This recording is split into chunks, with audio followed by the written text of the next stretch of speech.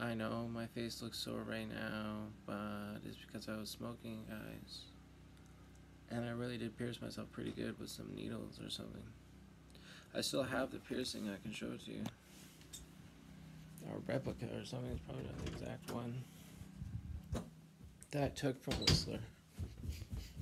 The back wore out, bro.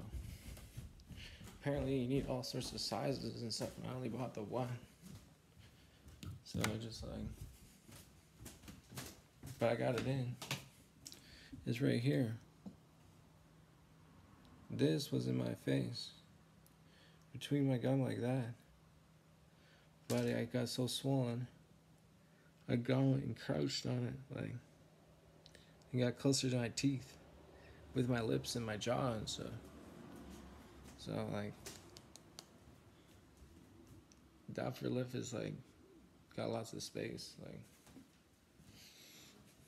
that's how the size of my lip and stuff. So I got like a droopy lip from having that in my face.